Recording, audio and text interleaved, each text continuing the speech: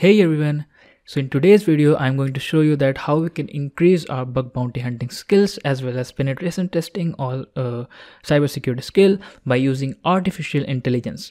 But before going into this video, if you haven't checked out my previous video in which I've shown you that how we can bypass 403 forbidden, then I recommend you to check that out. The link is given in the description as well as you can see it on the right side of the screen.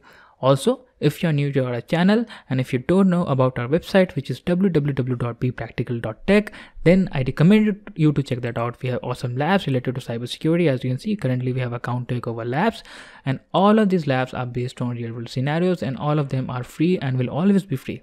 So yeah, go ahead and check it out. We have awesome contents related to cybersecurity as well as web development, where you can learn skills related to web development and cybersecurity, like UI UX development skill if you are into web development, or like over here you can see there's a detailed explanation about server-side request forgery, iframe injection, installing XAMPP in Ubuntu. So we are going to learn a lot of skills by visiting our website, by using the labs, by making a benefit of the articles, the front-end challenges, and many other things. So yeah, go ahead and check it out. Now let's get back to the video.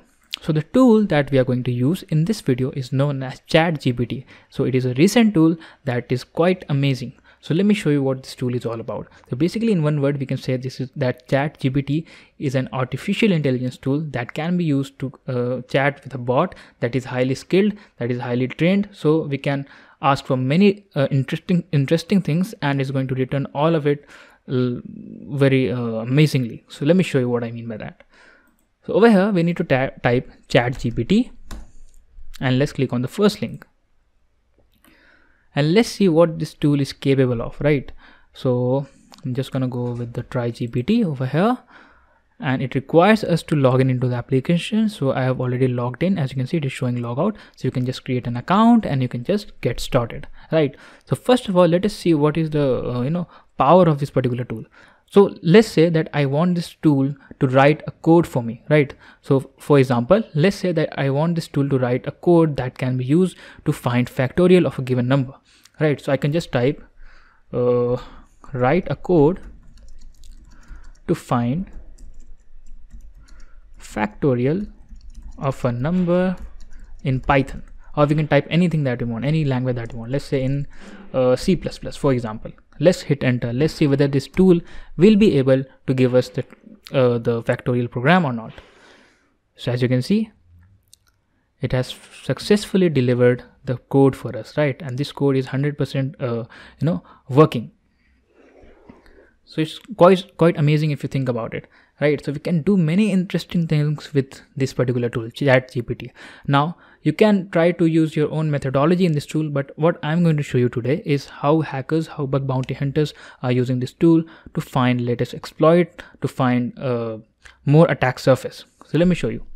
So the first way to use this tool, if you are into bug bounty hunting or if you are into penetration testing, is to find default credential, right? For example, let's say you come to an application that is using MySQL as a database, right? So, or you can say you have come across an application that is using phpMyAdmin. You found a phpMyAdmin endpoint of a particular web application. Now you want to know what is the default credential of it, right? So you can just simply type it in this particular chat box and it will show you if there is any default credential of phpMyAdmin or any particular service that you want. Let's say I want to ask this tool whether there is a default credential of phpMyAdmin. Let's say what it will throw. Let's wait for a few seconds. So it is showing that the default username and password of a phpMyAdmin depends on how you install it and your specific server setup, right? So it is giving every detail possible, right? So if you install phpMyAdmin using a package manager on Linux server, the default username is often root and the password is the one that you set for MySQL root password, right?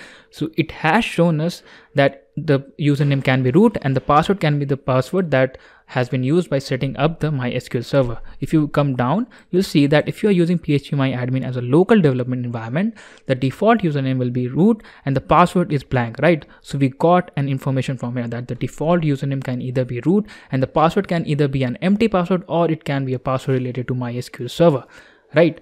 So it has given us the data. Now this particular tool can be used to find many default credentials of the application, right? So let's say you have come across a web application that has some kind of, let's say that has phpMyAdmin, then you can just use the tool to ask for the default credential, right? So this is the one way of how we can use this tool.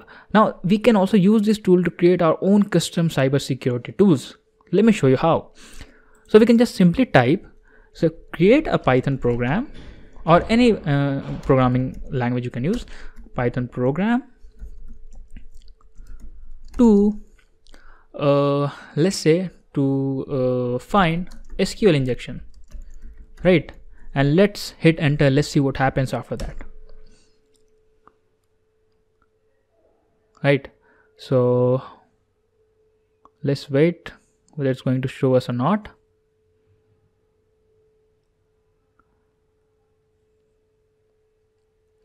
Right, so it is not creating the tool for us, but instead it is showing us the different thing that we can use to create the tool, right? So let me just use anything else. Let's say create a Python program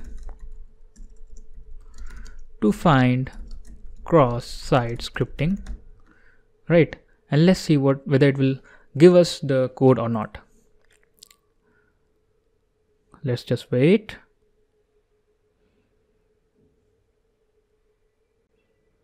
Right, so as you can see, it is showing here is a simple Python program that can be used to detect potential cross-site scripting. Right, as you can see, it is trying to create the code for us. Right, so it has created a Python function. If you know programming a little bit, you will able to understand what this code is currently doing.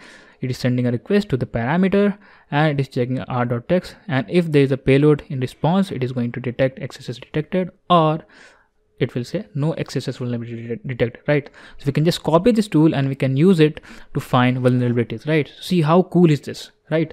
So without writing this code, we were able to simply generate the code by just typing it in the chat box, right? Now we can do many more things by using this tool. So we have identified two use cases of this tool if we are into bug bounty or cybersecurity. The first one is to find default credential. The second one is to find to create programs basically by just typing it out in the chat box. And the third thing is you can use this tool to find or generate custom payloads, right? So let's say that there is an application that is only accepting input strings of let's say 6 to 7 characters, right? Now the input field is what you can say is seems to be vulnerable because it is not filtering the dangerous character, but you still need a payload basically that is in between the length of 6, right, in order to execute it on the application. Now let's see whether this tool can be used to create a custom payload for us in cases like this. So let's say create a cross-site scripting payload between of length, let's say of length 6, and let's see whether it can create a custom payload for us or not. So let's wait.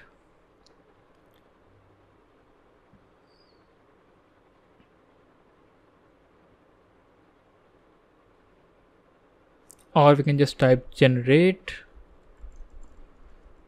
Okay, so it is showing here is an example of short XSS payload, right? As you can see, it has shown us a simple payload, and it is also showing how we can use this. So this payload is injected into website appending to a URL and input field, and it will execute the malicious SVG element when the website is loaded by the victim, right? So this payload is relatively short, but it can still be very dangerous if it is used in an attack. So I hope that you have understood that how we can use this tool for bug bounty hunting or as well as for penetration testing. If you have any doubts at any point, then feel free to comment your doubts or issues in the chat section. Also, do join our Telegram channel if you want to discuss something related to cybersecurity as well as web development. So link is displaying over here, as well as you can click on it on the description link from the YouTube video, right? So with that being said, thanks for watching.